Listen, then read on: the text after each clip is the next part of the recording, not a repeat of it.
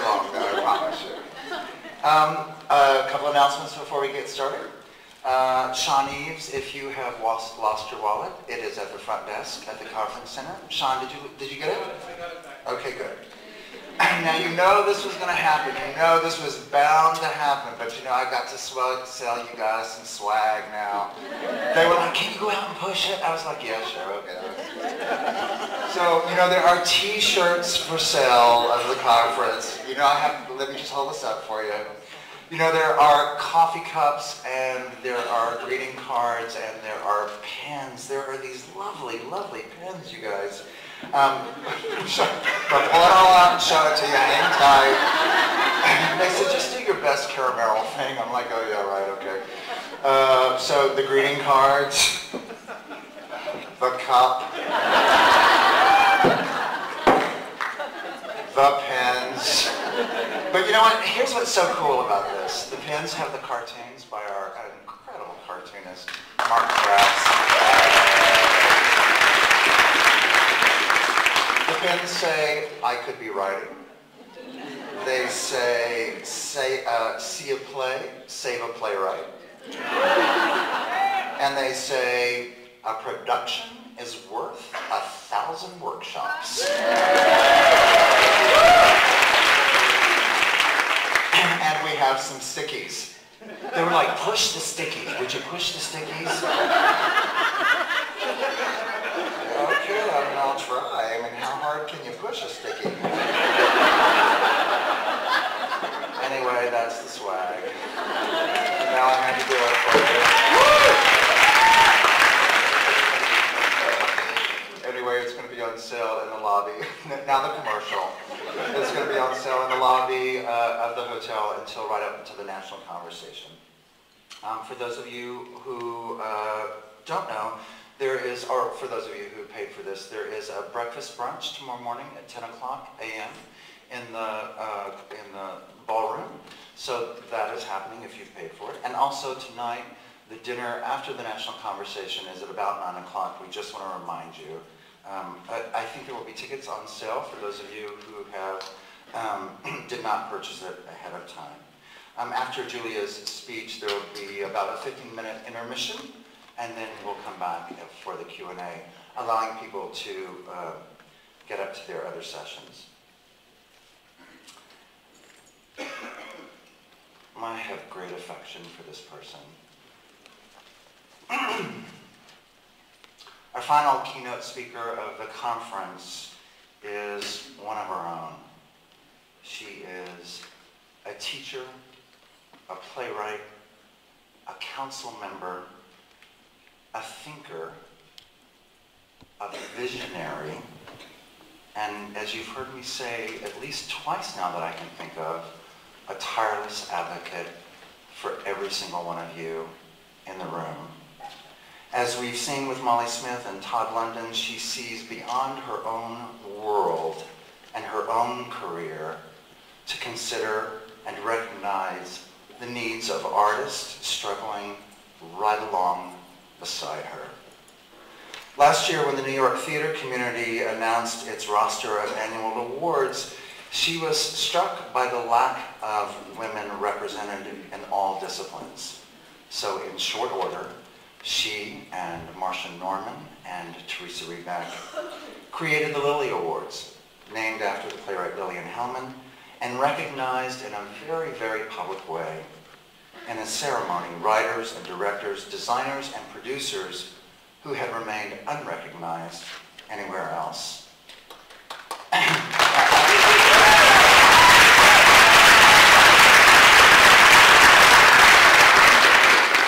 while the work for gender parity in the theater may be near and dear to her, I can promise you, unequivocally, she represents the needs of each of you in her committee and her council work at the Dramatists Guild.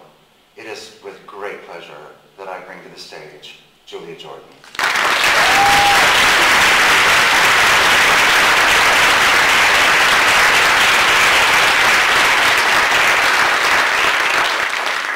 Hi. Hi. Okay. I worked on this just up to a few minutes minutes ago. I'm nervous. It's 1 in the afternoon, and I've already popped a beta blocker and had a glass of wine to keep my hands from shaking. Which is to say, giving speeches and being any kind of leader of or public face for gender parity in the theater is not something that I was cut out to do. A few days ago, I panicked about this speech, and I called my teacher, theater mom, and friend, Marcia Norman, to beg her for advice. She's good at this kind of thing. She's Marcia Norman. What could I possibly tell you that would be worth 45 minutes of a hot Saturday? She said, okay, here's how it goes. She talks like that, straight to the point, boom, boom, boom, done. So here's how it goes. This is who I am, a regular nice girl from Minnesota, just writing my plays, very nice and whatever. Because there was this one little problem I just kept pushing under the rug, but then I heard the voice of God. And it told me, thou shalt face the problem under the rug, go forth and do good work. And so yeah, this is what I did, and this is what happened, conflict, conflict, conflict, and then here we are. So what are we all going to do about it?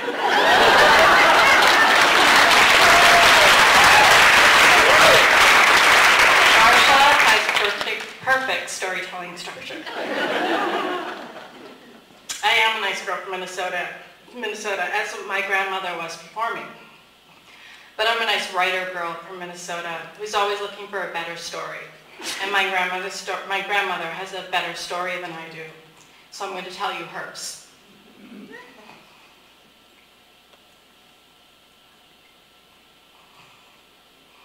I'm such a girl, I'm going to cry.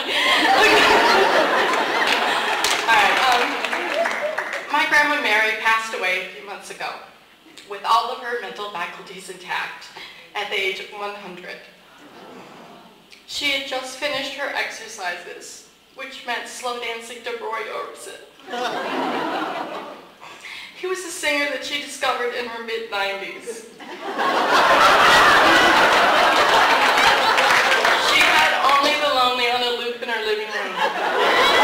She would get this swoony, rapturous look on her face whenever she heard his falsetto. She was a 100-year-old girl with a crush on a pop star. She called Mr. Orbison, quote, that young man with the beautiful voice. That's how old 100 is. At 100, you think Roy Orbison is a young man. She was not happy with me for informing her that he wasn't exactly young or alive. Mary McCauley was born in 1910 on a farm in Minnesota. The land wasn't very good. It was part leech-infested lake, part rock, and her dad had an knack for buying dry dairy cows, which is to say they were dirt poor.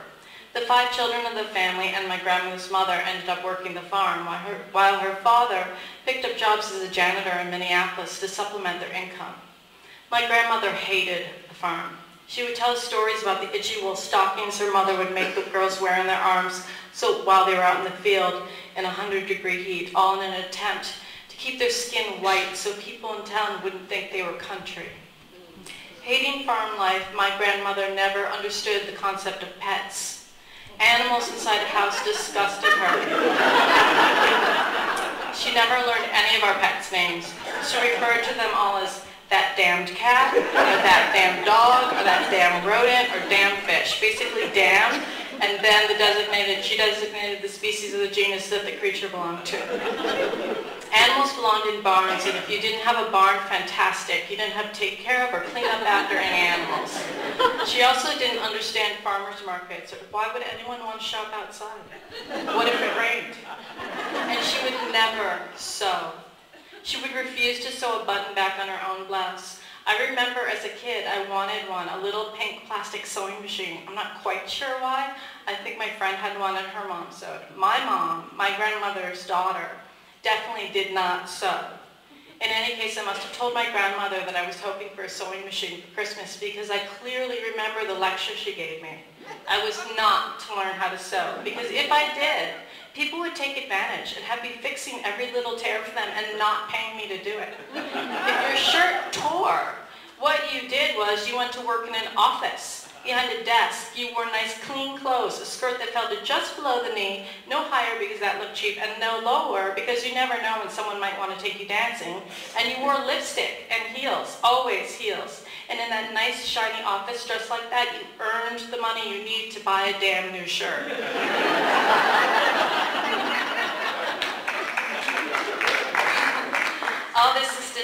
my grandma was poor. She was country poor. She was girl country poor. And she was determined not to be.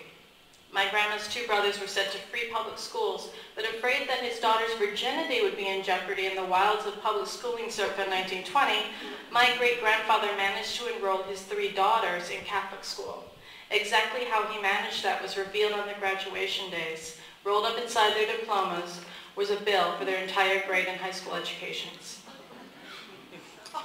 After she graduated, Mary hightailed it out of Minnesota for the big city of Chicago, learned how to type really, really fast, got a job in an office, cut her hair short, went out dancing a lot, and paid off every cent of her schooling. She met my grandfather, fell in love, and the depression hit. Her father lost his janitor job, her brothers were unemployed, and the farm was as unproductive as ever. They couldn't pay the mortgage. So my grandmother did. For 6 years, she paid for the piece of land she hated, the one she couldn't wait to get away from. For 6 years, she put off her marriage to my grandfather because she would have lost her job if she married him. And her family would have been homeless. A woman couldn't keep her job if her husband had one at times that hard. And she swore to me that she did not sleep with my grandfather in all that time for 6 years. She was a nice Catholic girl from Minnesota, after all. So the Macaulays kept the farm, the Depression ended, my grandparents married and were gloriously happy and had 5 children, and then one day, when my mom was 16, and the youngest was 6, my grandfather dropped the children off at school on the way to take my grandma to her brand new office job, and he suffered a massive heart attack and died, leaving her with 5 kids, no insurance, no savings, and only partially paid for a house. Meanwhile, back in Minnesota, that crappy old farmland was about to become one of the wealthiest suburbs of Minneapolis. And a few years later, when Mary was struggling her hardest to get my mom into college and keep food in the other children's mouths, her father passed away, and in this will, he divided the land into 3 parcels, 1/3 to each of her sons, and the remaining third, the unbuildable swampland, he willed to his 3 daughters to split. A few years after that, my grandmother's older brother died and left the great land and all that money to his wife, so a woman got it anyway. A Swedish woman, and my great-grandfather was sexist and racist against Swedes for some reason.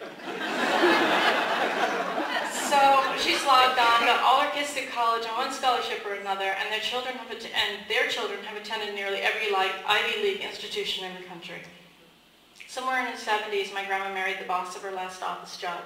He was a sweet, funny man and a great salesman, but he made some crazy investments with his larger paycheck, and she made some extremely wise ones with her smaller ones, so by the end of his life, she was financially supporting him. Which does make you wonder who was really running the office all those years. My grandmother's story to me is epic. It's tragic and triumphant and important because it's not unique. I think about what it must have been like for her to look into the faces of 5 children and have to get up and go to work and be underpaid, as we all know she was and women still are. If she was a man, she would have been a salesman, not a secretary, and things would have been hard, but not as hard, not nearly as hard.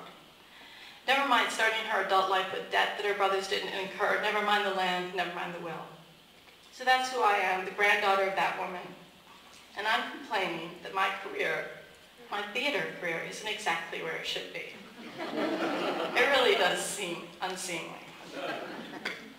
That said, I have never given an interview to promote a play where the headline and the bulk of the article didn't focus on the fact that I was a female writer who was actually getting a production. I've had artistic directors of Tony Award-winning regional theaters tell me to my face that they'd be more likely to produce my work if I wrote a play with a male lead because that's what audiences prefer. There's ample evidence that the opposite is true, by the way, but as Charles Isherwood just pointed out in the New York Times, Broadway producers haven't yet noticed. I've watched my male and female contemporaries forge extremely different paths. I've been out of school nearly 20 years now, and I look around at the writing group we started so long ago, whose members have come and gone and been added to, but we're all about the same age, we all have been writing about the same time, and we all started with the same credentials. We've all won awards, and we all respect each other as equals. We drag ourselves out on Wednesday nights year after year to hear what the rest of the group thinks about what we slogged out the night before. but it's impossible not to note that the majority of the male writers are actually making a living writing scripts in theater, TV, and film. They often have productions lined up for work they haven't yet finished writing. And the women are writing on the side of their money jobs, and they're often worried about whether they can continue to afford their apartments, and they have piles of scripts in drawers that no one will read. The careers of male writers seem to be relatively impervious after a series of plays receive not-so-hot reviews. Female writers' careers seem to end before they begin if they don't have a great, big, huge, juicy hit in the first few years of their careers. And these are your privileged Juilliard and Yale grads with fancy agents. This is the kind of stuff we women have been bitching about in private for years. And it has felt very good to bitch in private. It felt really good to have others tell me that I wasn't crazy. But I used to cringe when the subject came up with male writers around. I preferred the problem to stay under the rug, to be pulled out only on certain female-centered occasions, preferably where cocktails were being served. But then I heard the voice of God.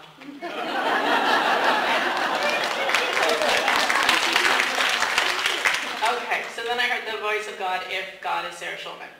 Sarah Facebooked me 3 years ago saying that for her birthday she wanted to get a whole bunch of female writers together, and I thought, fantastic girl cocktail party, let the bitching begin. We had different circles of friends. She'd meet mine, I'd meet hers. But then she sent me a list of theaters that were producing 0 women in their upcoming season, and the list was longer than usual. Women were being produced in less than the 1 in 5 slots to which we were accustomed. I'm so tired of the phrase, but it was the tipping point for me. I firmly believed that if the percentage of plays by women had stayed above the 17 to 20% mark, I would have kept my mouth shut, in public anyway. Sad but true. Before that year, I listened and honestly considered and factored in all the arguments about established writers being overwhelmingly male, that male artistic directors were simply more drawn to male work, that male writers write more dramatically, women more poetically, and drama in all bold caps is more commercial than poetry and flowering script. That things would get better in the future when more women were artistic directors and more girls had worked their way up through the ranks. That's what they were saying when I was a student at Juilliard. I'm now a teacher at Barnard and Columbia. A lot of time has passed, and the 1 in 5 slot has been standardized for all that time. There has been a jump in the numbers of female productions in the last 2 years in New York City, but I have no reason to believe there is a jump nationally, and frankly, the New York numbers have already begun to wind their way down again. So after Sarah's Facebooking me, I reread my 2001 NISCA report that put female writers at 17% of national productions. And I found TCG's list of the top 10 plays, which should really be called the list of most often produced plays. And I found that though women only wrote 17% of the plays that got first productions, when you looked at the top 2 plays that received the most productions around the country the following year, they held double that percentage. My date to my high school senior Valentine's Day dance just happened to have been Freakonomics economist Stephen Levitt. So I called him and I asked him if I had single-handedly proven bias in the American theater at my own kitchen table that morning. And he said no. But that he might be able to find someone with more sophisticated tools and a trained mind to take a look at the situation. Meanwhile, I was Googling away bias in the arts, and I kept coming across Cecilia Rouse and Claudia Golden's landmark study of blind auditions, orchestrating impartiality, which showed that when the orchestras concerned about allegations of racism began holding auditions behind screens, not only did musicians of color begin to win seats, but so did women, and men and women who didn't have fancy schools and mentors behind them. Cecilia was very easy to find. Professor at Princeton, email on the university website. I wrote her an email asking her if she would talk me through the finer points of her study over lunch. She agreed to, and we set a date. But before we could even get together, I got another note from her. Her star student, Emily Sands, had just returned from the University of Chicago, where Steve Levitt was trying to persuade her to come for her grad studies instead of to Harvard or Yale or Princeton. There was a huge war over this young talent. Steve had mentioned my little findings to Emily and suggested it as a possible thesis subject. She had come back to Princeton intent on pursuing it, and Cecilia had put 2 and 2 together. Emily, Sherry Wilner joined Cecilia and I, and Sherry joined Cecilia and I for lunch a week later, and Emily Sands then got to work. She did 3 studies in 1 thesis. The first was about supply. Every time stats come out showing that women are underrepresented in journals, theaters, museums, the question always comes up about supply. Are female artists applying? Are they even present in the same numbers as men? And almost always the answer is, sorry ladies, the answer is no. No, they're not. At least they're not showing up in the databases in any numbers larger than the theaters are reporting they send in their scripts. In a town hall that was held in New York City a few months before, the artistic directors held forth that most received about 30% of their scripts from women. Emily looked at Dooley, the online database, and the Dramatists Guild membership, and found that in both, only about 30% of the writers were female. When Emily's thesis came out, she said, and she said exactly that, there was a huge outcry from women. The Dooley website is like Wikipedia. Produced plays are logged by others, but unproduced plays must be logged in by the only people who know they exist, the writers themselves. Maybe women don't go on Dooley. Maybe they don't join guilds if they aren't produced playwrights. Maybe. Emily didn't offer proof. She offered findings. And she found that the 30% that the artistic directors reported was mirrored almost exactly in Dooley and the Guild. I do think it makes sense that people who actively log their unproduced plays at Dooley are the same people who are actively sending their unsolicited scripts to the theaters. But a lot of women don't like that theory. It doesn't match up with their observations, and it seems to disprove their assertion that bias is at play. But it doesn't. They shouldn't even be surprised by it. Discouraged workers are always found when bias is in play. Women are human. Humans tend to make decisions in their best economic interest. And at some point, males and females have to adjust their playwriting dreams to the reality that they also need to keep roofs over their heads and food in their mouths. And as hard as it is for men to do that as playwrights, it's even harder for women. And so the attrition rate is steeper than that of men, therefore less supply. The second part of Emily's work was the audit study, where she had 4 scripts read by artistic directors and literary managers across the country. Now, I'm going to try to clear up something once and for all that the papers got wrong over and over again. She found that whether scripts were purportedly written by men or women, the participants judged them to be of equal artistic value. There was no bias at all found on the subject of excellence. But she also found that female respondents believed that audiences would buy fewer tickets, plays would receive more negative reviews, top talent would be harder to attract, artistic directors would not want to produce, and that ultimately plays by women that they believed were by women were not fits with their theater's mission. If the exact same script carried a male pen name, it was not thought to have any such challenges. I'm sure we're going to talk about this later in the panel, as this finding caused the greatest ruckus amongst women interested in parody. The simple answer: it's impossible to prove a null hypothesis. Finding no bias on the part of men means nothing. If I sent you out into the world to find an undiscovered species and you returned a few days later and said, I didn't find any, you can't conclude that there aren't any out there. And in turn, if you did return with a strange new bug in the palm of your hand, all that we can conclude is that when you set out, there was at least one undiscovered bug out there. So what we can conclude from section B of Emily's thesis is that she found bias against female work, a really interesting kind of bias that may suggest a self-fulfilling prophecy on the part of theater women, or may suggest that women in theater are simply reporting honestly what they see and know to be true. Or, most likely, in my opinion, some combination of the two. I couldn't help but notice in all the angry postings and comments from female respondents that hit the blogosphere in the days after the study's release, that they were not aware that they had given high artistic marks but predicted low economic return on what they thought were female-written scripts. They seemed oblivious to it.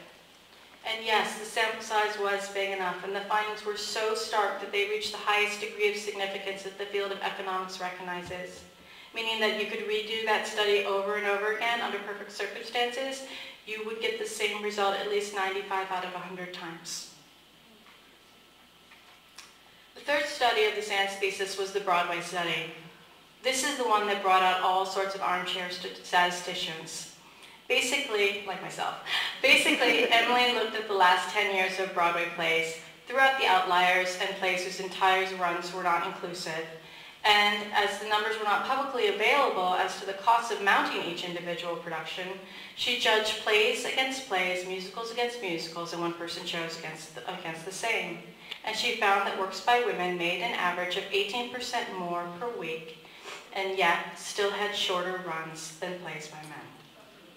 This is the strongest evidence of bias in economic terms. It's in the numbers.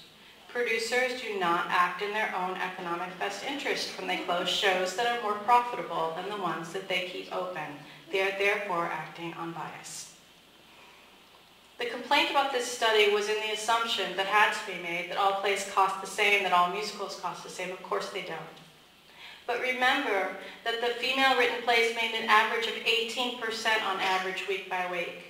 The only way that finding is meaningless is if the average play by a woman cost at least 18% more to mount. This is where we might just want to take a look around and remember that it's been established many, many times over and over again that work by women is generally produced on smaller stages and that plays by women that reach production have smaller casts than plays by men. So Emily's findings paint a portrait of what happens to women's scripts, bias and discouragement circling. Women dominate theater in high school and college. About the same numbers pursue graduate playwriting degrees. Agents, 50-50. Agents rep under 40% female clients. Those are the good agents who would give me those numbers. Theaters report 30% of the scripts are submitted by females, and then the theaters in turn produce just under 20%. That's what happens to female writers, attrition. Intelligent, educated, aware people are still talking about merit. That artistic directors need to choose work based on their assessment of merit alone. Does that mean that if an artistic director is convinced that work by white artists is inherently superior to work by artists of color, that he or she has the right to run a non-profit, tax-free, grant-receiving theater for white artists only? Can we not see through history how incredibly crappy human beings are at determining merit?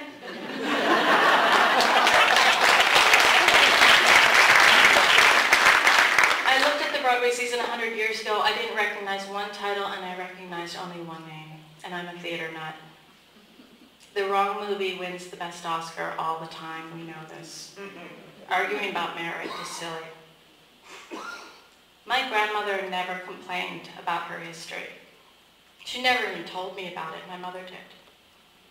The only anger I ever saw in my grandmother was over the 6 years that she lost with my grandfather. She regretted not sleeping with him. The money, the land, the secretary, salesman, she overcame all that in the end, but during must have been excruciating. My mom cries when she remembers, but I never saw my grandma cry about it, never. So here I am with a husband who's as good at changing a diaper as I am. He's out with them right now. And a father who has done nothing but encourage and support me unconditionally. And as far as my career goes, most of my plays actually have been produced. And I do make kind of a living. So what do I have to cry about? I remind myself constantly, as we all need to, that I'm not whining about my career. I can't. None of my statistics or any of the studies prove anything at all about anyone's individual career. We're all combinations of talent, advantage, right place at right time, happenstance, luck, determination. But a young female playwright who lives in New York City has a huge advantage in finding a production over a young male, a young female playwright who lives in New York City does have a huge advantage in finding a production over a young male writer in Boise. But if both leave Boise and head for the big city to work as artists in any field, not just playwriting, acting, directing, painting, dance, poetry, filmmaking, conducting, any field at all, if you were to bet who would be more likely to make a career out of it, you would be ignorant and foolish to bet on the woman. In any field, that is, except for that of a musician in an orchestra which holds its auditions behind screens specifically to hide the race and gender of the applicant. So is the plight of the female playwright really that epic or tragic in the great scheme of things? The fact that 1 in 5 productions is written by a woman in a good year is, well, it's just a tiny little corner of a problem, a small piece that in reality only a small number of people even think, much less care about. But it is a piece of an epic, tragic, contemporary problem, a travesty that permeates the whole globe. And it does seem that at this point in history, forces are coming together from its many, many corners, large and small, to address the state of women in the world. The American theater is our corner, our piece of the world, and it's ours to fix. And by working to put more stories by women on more stages, we will help in the best way we can to redefine in the audience's mind who and what women have always been, are, and can be.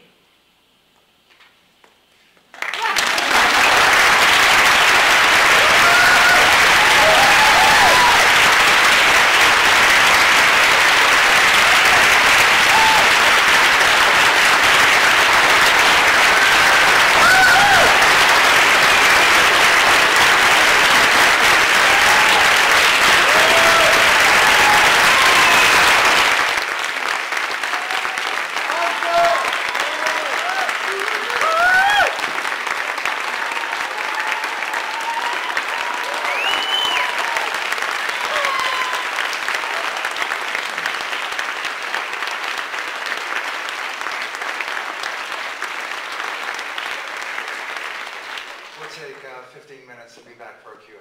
Thank you so much.